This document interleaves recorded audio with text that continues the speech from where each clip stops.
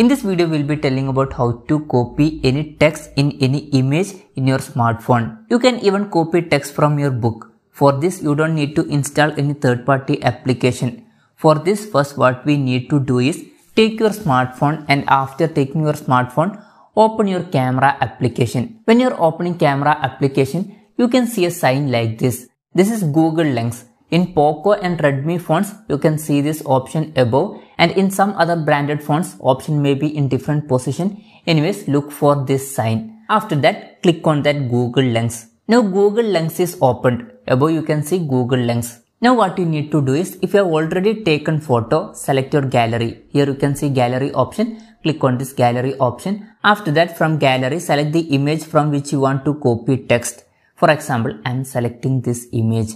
Now you can see some markings over that text. Now down here you can see so many options.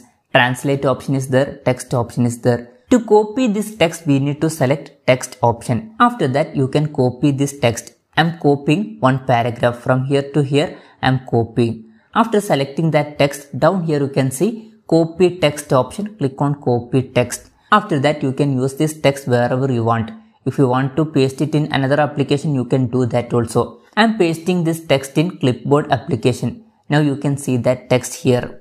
And one thing is that if you have not already taken photo, you can take photo from here also. For example, I am taking this book. I want to copy this text. In that case, what you need to do is point your camera towards that book. After that, down here you can see search button. Click on this search button. After that, like before, down here you can see text button. From here you can copy text like previously. So this way you can easily copy any text from any image. Hope this video was helpful for you. If you find it helpful, consider subscribing. See you in the next video.